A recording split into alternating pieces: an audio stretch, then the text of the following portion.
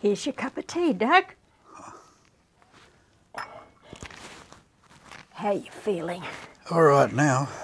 Good to be home.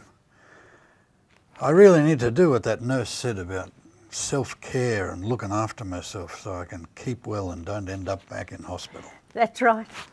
You need to look after yourself. Here's the booklet she gave you. Oh yeah, the booklet has an action plan in the back.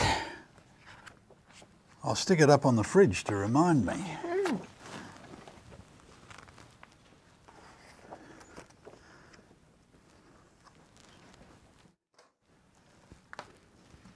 What does the action plan say? I have to weigh myself every day, restrict my fluids, take my medicines and be active. Oh. And here it says I have to see the doctor or call the heart failure nurse if I gain more than 2 kilograms over 2 days, or have worsening shortness of breath, or my heart is beating very quickly, or I feel dizzy, or my angina is getting worse, or I have increased swelling in my ankles or tummy, or I'm coughing a lot. And this last section says I have to call an ambulance if I have severe shortness of breath or blackouts, or have angina for more than 10 minutes, which is not relieved by rest or angina medicine.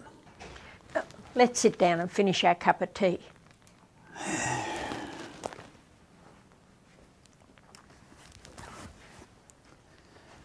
I'm sure there's lots more information that the people in hospital talk to you about. What else do you have to do? I have to watch everything I drink. I can have 1.5 litres a day. Now this cup holds 150 mils, so each time I use this cup, I know how much I'm drinking.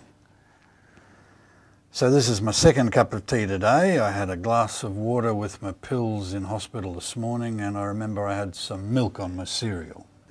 Is it going to be hard for you to remember how much you've had to drink? Well, the dietitian had a good idea about using a jug that holds 1.5 litres and just adding water into it every time I take some fluids. That might be easier, especially if I'm at home. Then I know how much I'm drinking during the day. What about if you get really thirsty? But what are you going to do then? Well, Sarah said I can suck on some ice, or we can put some cut up oranges in the freezer and I can suck on those. Aren't you supposed to drink lots of water to stay healthy?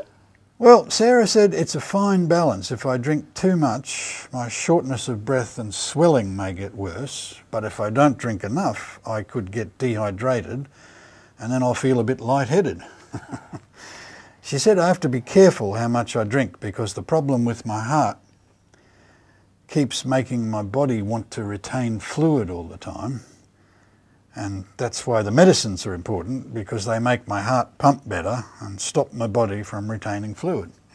Now, what about your medicines? Oh. We have to sort them out. Yeah, But don't we have to put them in those boxes that the hospital pharmacist gave you? Yes, she gave me pill boxes and a list of all my medicines, when to take them, what they're for, and where's my bag from the hospital? Oh, here it is.